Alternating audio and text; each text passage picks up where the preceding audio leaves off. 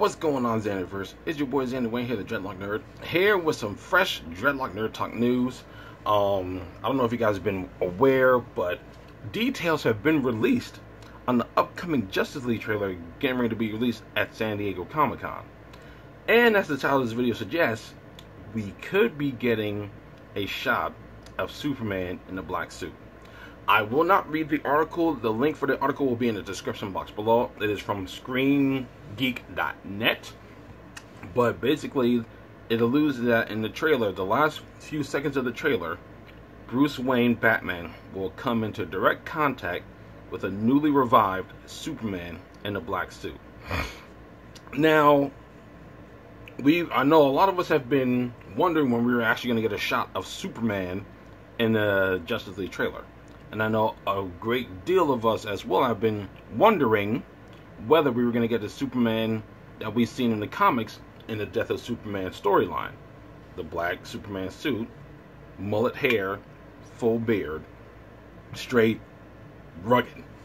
Now, I'm going to take this story with a small grain of salt, because we can very well be getting that. And if we do, it's going to be off the hook. But what I kind of wanted to talk about was what I'm wondering they're going to do with Superman.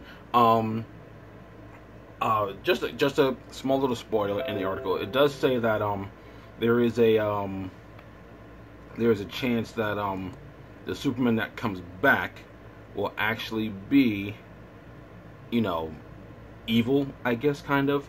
The scene describes that that Batman rides out to a destroyed ship, and before I guess he can approach the ship, Superman lands in front of him in the black suit, mullet hair, full beard, and his eyes are red.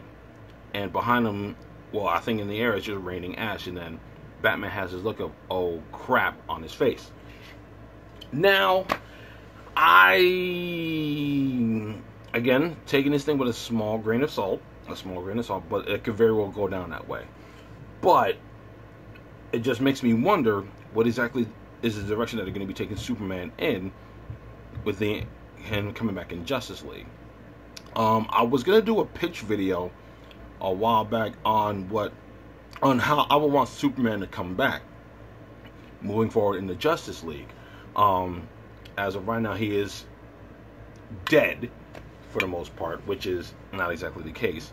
And since the ending of Batman v Superman is loosely based on the Death of Superman storyline, him being killed by Doomsday and him killing Doomsday in return, I wondered how they were going to do this. Now, initially, I just figured he was just going to come back to life, you know, and they're just going to go on their merry way, saving the day as the Justice League. But over time, I started to think to myself, you know, how exactly are they going to do this? If you guys are an avid comic book reader like I am, then, or if you just pay attention to comic book related stuff, then you know that in the Death of Superman storyline, Superman didn't come back right away. We had 4 iterations, or 4, I guess the best way to put it would be 4 representations of Superman. We had the cyborg Superman, Hank Henshaw, or Henshaw, whatever, they change it up every single time, who was essentially a bad guy. You have the Eradicator, who was basically a kryptonian artificial intelligence created to, I believe, restore Krypton or Kryptonians to their natural glory. I gotta go back and read it again. There, of course, is the Teen of Steel Superboy, who was said to be a younger clone of Superman. And then, of course, you have John Henry Irons, who became the man known as Steel, who used technology and his engineering expertise, created a suit for himself, and decided to carry on Superman's legacy in his absence.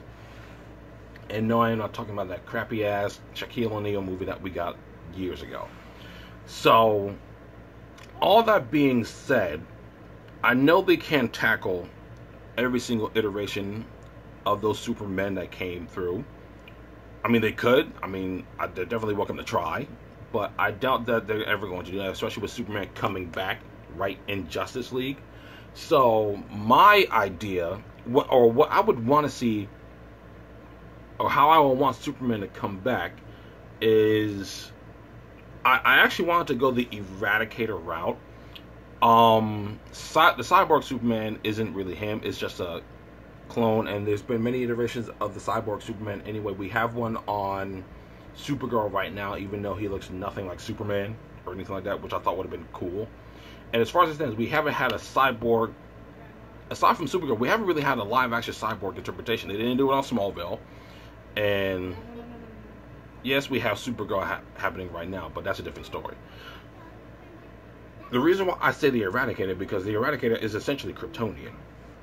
But where my pitch really stems from, where my idea really stems from, is if you go back to Man of Steel, you have to remember Kal-El's father, Jor-El.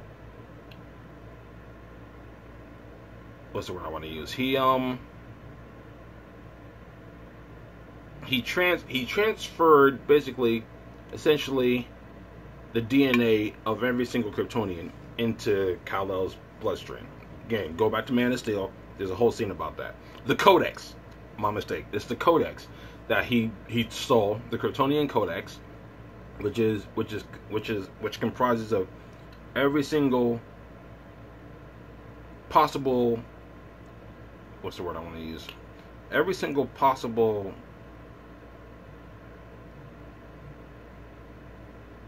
identity. Yeah, every single possible identity a Kryptonian can have when they were born. Because remember, Kryptonians were never born. They were created through the Genesis Chamber. And the Codex was a way of assigning a specific identity or life path for a Kryptonian. Kal-El was born free of that choice. He was able to make his own choice as he got older. That being said, with the Codex essentially embedded in the DNA of Kal-El, what's not to say that when he comes back, he's a completely different person. He's not the Kal-El or Clark, or he's not Clark Kent when he comes back. He's a completely different Kryptonian.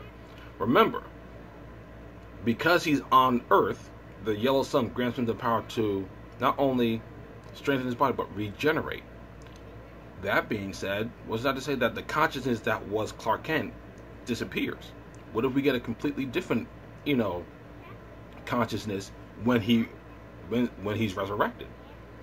We can, and the reason why I say the Eradicator would be an interesting choice for him, or an interesting persona for him to adapt, is because of the fact that, remember, when he was born, he didn't have that in him. It was transferred into him. Now that he is quote unquote dead and coming back to life, he literally has a clean slate. So now another Kryptonian personality is able to take form and become tangible, become flesh and blood. The Eradicator, which in my opinion is one of my favorite iterations of one of the 4 Supermen that came after Superman died. I like the Eradicator, and I wish they included him in a lot more things. They actually included him in a lot more things, I think, in a New 52.